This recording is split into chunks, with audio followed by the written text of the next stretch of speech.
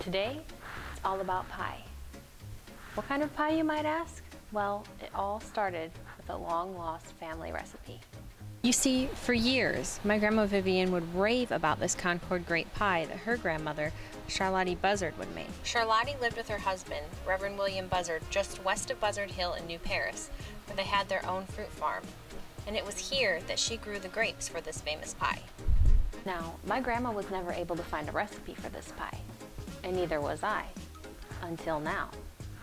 To my surprise, I was able to find it right here in our research library. I found it in this book, the 150th anniversary of New Paris. Now, this wasn't the only book. This is just the companion cookbook to the actual 150th anniversary New Paris book. And to my even bigger surprise, while flipping through that book, I found an actual photograph of Charlotte and her husband William outside of their cannery in New Paris.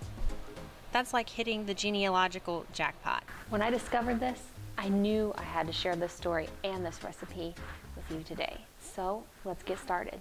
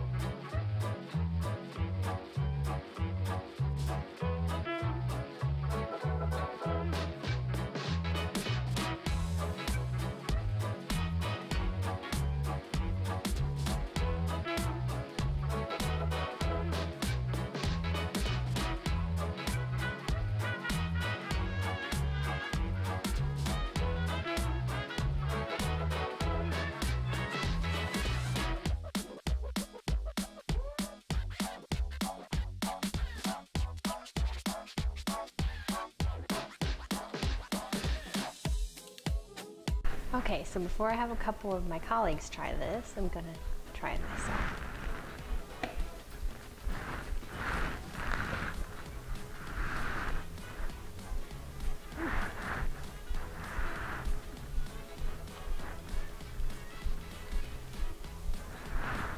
It's very rich.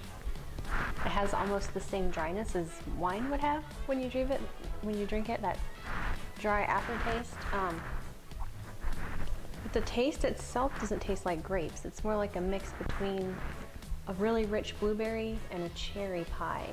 Somewhere in between there, but the crust is really good. I'm surprised it's not soggy on the bottom because I didn't blind bake it, but all in all, I think it's a success. So let's see what my coworkers have to say.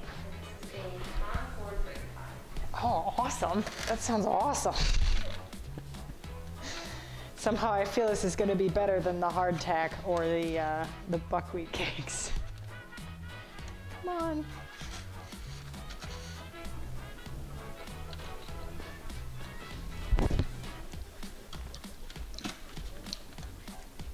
That's fantastic.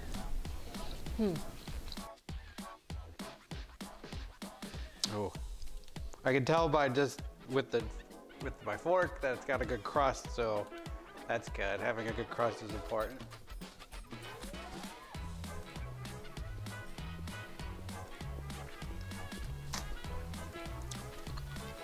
Oh, that's good. This is a delicious looking pie. It has a beautiful lattice crust and shiny filling. I can't wait to taste it.